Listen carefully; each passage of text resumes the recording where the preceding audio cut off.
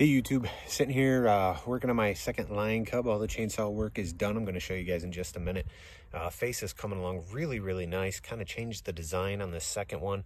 I actually went back, changed the design on the first one as well because it needed a little something extra. So here's the first cub.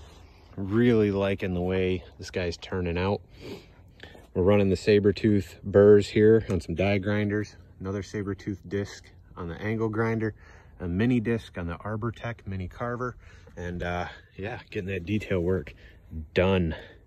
This guy's coming along pretty cute. I gotta glue his tail back on because it broke carving, which is no big deal. It gives me better access to do the back of the legs. But there's a profile. All right, now hopefully we'll be able to do a full video on the third lion. Okay, and yeah, we'll get that video together at some point, but this is where I'm at.